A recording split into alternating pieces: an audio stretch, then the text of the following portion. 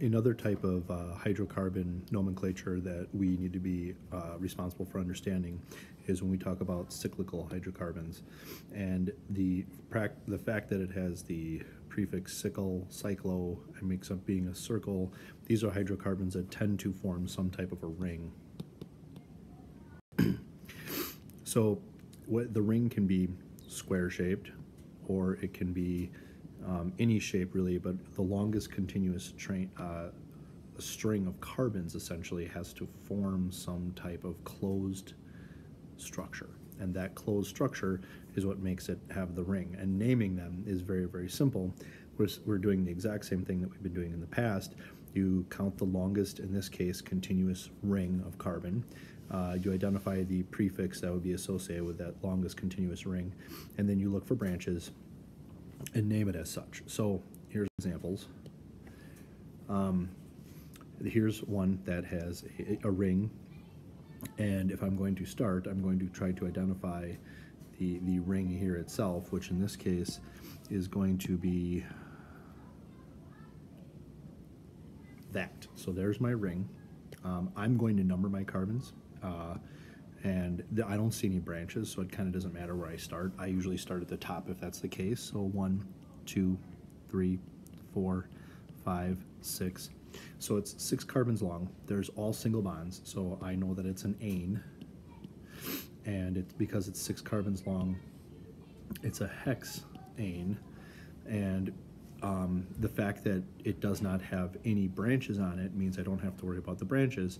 So I'm simply going to go ahead and now add the last thing, which in this case is a prefix for cyclo. So it's cyclohexane. This structure could also be written like this.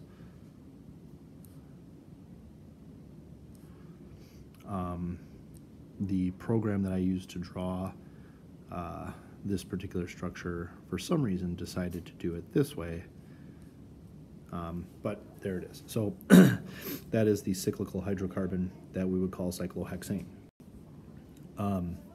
Another type of cyclical hydrocarbon that we can draw is going from the name. So this would be, we're going to draw 1,3,5-cyclohexatriene. Now, the E tells me there is a double bond. The tri tells me something really important. It tells me the location of these three double bonds, or it tells me that there's 3 of them, which I get that is kind of redundant, but these numbers out in front tell me that there's 3 of them. Hexa gives me the fact that there's a 6 carbon long chain, and then cyclo tells me that it is some type of carbon ring. So the first thing that I'm going to do is I'm going to take my carbons and I'm going to draw the 6 of them as some type of a ring. So 1, 2, 3, 4, 5, 6. And because it's my chain and my drawing, I'm going to number them 1, 2, 3, 4, 5, 6. And then I'm going to go ahead and start creating bonds. So 1, 2, 3, 4, 5, 6 bonds. And then I have to remember that there's double bonds, and there happens to be 3 of them, and they happen to occur between the 1, the 3, and the 5 carbon. So it's the 1, the 3, and the 5 carbon.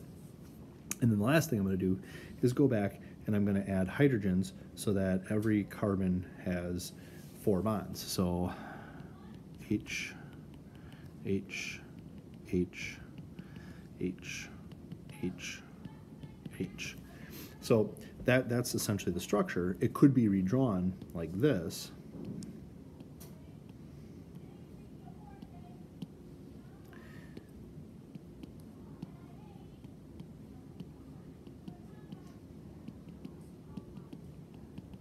And that is basically the same thing.